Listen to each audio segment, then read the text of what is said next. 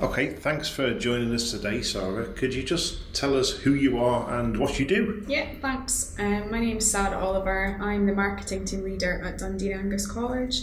So one of our areas of responsibility for the team is looking after all our digital channels, which include the website, social media and the screens around the campuses. Okay, grand. So let's talk about the website if we could. Yeah. The college has obviously got quite a large website.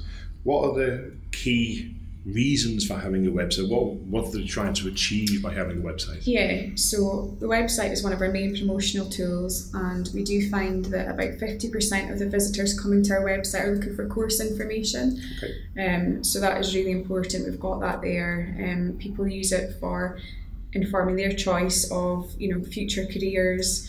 It's also quite useful for parents and guidance staff to find out what options there are there. We offer a range of courses from people wanting to study full-time, evening classes, leisure, hobby classes, and also people who are currently in work who want to upskill or do some mandatory training. So there are a wide range of courses. So that is the most popular area of our courses of our website. Okay, so it's a promotion, communication, sort of engagement tool, isn't it? Very data heavy, it sounds. It is, We do, to complement that, we have a printed prospectus which comes out once a year. But as with a lot of printed documents, as soon as it's printed, it could be out of date. The information could be changing all the time. And we're always keeping up with industry trends to refresh our course content. So the most reliable source of information is our website. So we always ask people to look at our website for the most current source of the course information. Cool. And I do believe the website is undergoing a bit of an improvement at the moment. Yeah, definitely. So our current website was put into place in November 2013 when Dundee College merged with Angus College. Okay. So that was quite a big project, but also done quite quickly. And since then, things have moved on so quickly in the terms of digital. So our current site is quite text heavy, and we find just under 50% of our users are looking at it on a mobile device.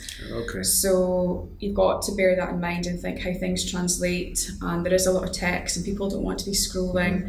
So our new website is going to be a lot more graphics, more photography, make it more engaging, bite-sized chunks of information rather than big pages.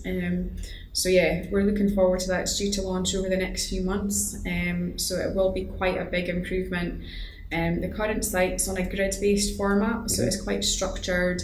The new format's going to be a lot more looser, flexible, just a bit more, a bit more engaging, a bit funkier. So yeah, we're looking forward to that. Cool. Is the website being done internally, or is it an external company? This time we've been able to engage an external agency. Okay. So the last time, just due to timescales of merger, it was all done internally.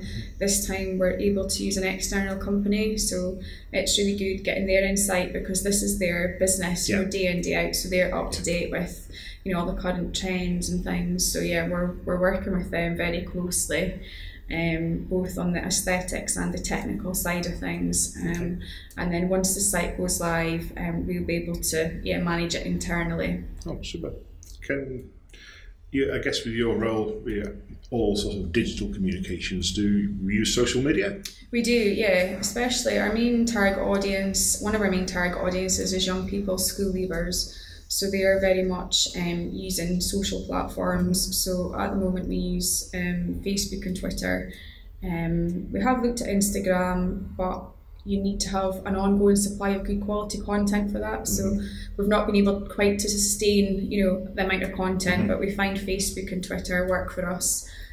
Short, sharp messages accompanied by nice visuals, showing off our students, showing off our courses, showing off our facilities.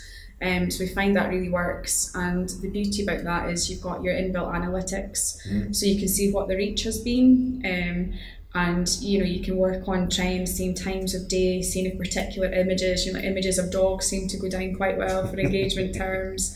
So yeah, it's interesting. You can get almost instant feedback, which you couldn't really get from traditional forms of advertising. Okay, that's great. Well, thanks for your time today, Sara. You're welcome. Really appreciate that. Thank you.